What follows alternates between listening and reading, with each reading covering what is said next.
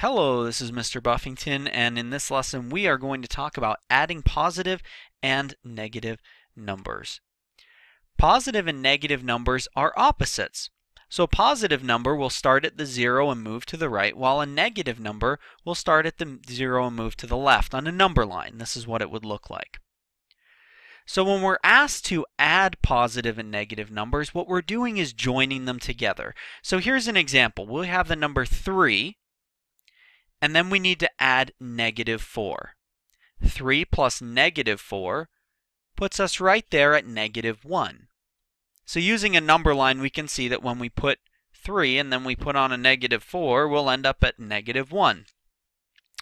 Let's remember one concept about adding. When you add numbers, it doesn't matter what order you add them in. So if I start with negative 4 and add positive 3, I should end up at the same place. Let's see if that works. Negative 4 plus 3 gets me to the same exact spot, negative 1. So it doesn't matter what order I add them, I'm going to end up at negative 1. If I join together 3 and negative 4, positive 3 and negative 4. So let's look at some other questions. Let's say we had positive 5 and then we added negative 2. We'd end up here at positive 3. Now, we can't carry around a huge number line everywhere we go, and what do we do if we're without a number line? And let's face it, most adding and subtracting, we are not going to use a number line. It's not terribly convenient. So let's learn how to do that math. It's fun to look at the visuals, but let's learn how to do that math without needing the visuals. Here's a couple of rules, a couple of steps that'll help us.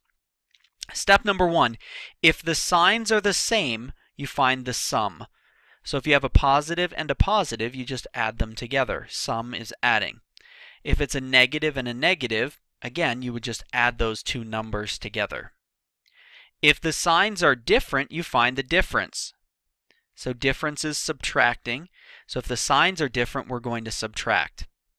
And then our final answer, we have to have a sign, either a positive sign or a negative sign. And we'll take that from the larger, and I use the word digit here, the larger number, and technically it's a larger absolute value.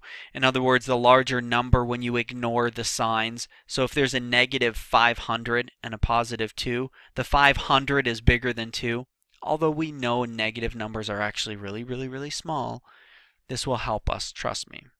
So let's go ahead. Step number 2 will make a lot more sense when we do some examples. So let's do this.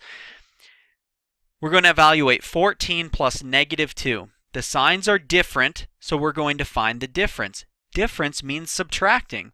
So I'm just going to get rid of all the signs now and just subtract. 14 minus 2 is 12. I look at the numbers now, 14 and negative 2. The final sign is going to be positive because 14 is positive and 2 is negative. So I take the sign from the larger number. 14 is bigger than 2, 14 is positive, so we have more positives than negatives. So our final solution is a positive 12. Let's take a look at another one. Same exact steps. 3 plus negative 8.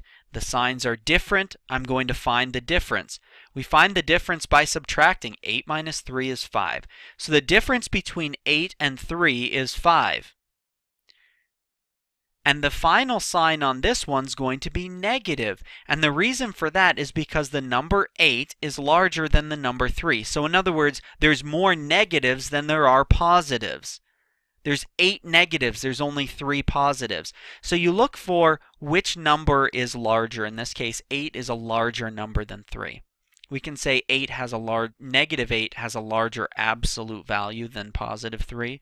But basically you just ignore the signs and look at the numbers. Which number is bigger? 8's bigger than 3? Okay, 8 is negative, so there's more negatives than there are positives. Our final solution is going to be a negative 5. And let's look at one where we've got the same signs. Negative 15 plus negative 9. The signs are the same, so we just add them together. 15 plus 9 is 24. And because both numbers are negative, the final sign is going to be negative. Negative 15 plus negative 9 means that we have an even bigger negative. We have 24 negatives now. And that's what happens when you add negative numbers. All right, so our final answer for this one is going to be negative 24. It's very similar to when you have two positive numbers, 3 plus 1, for example. The signs are the same, so I'm going to find the sum. 3 plus 1 is 4. And the final sign is positive because both numbers are positive. See how that works? When the signs are the same, you follow the same steps. I realize this is a nice, easy question. It's helpful when we finish off with a nice, easy question. The solution is positive 4. So, the rules to remember: if the signs are the same, you find the sum. If the signs are different, you find the difference. I hope that lesson's been helpful for you, and have a wonderful day.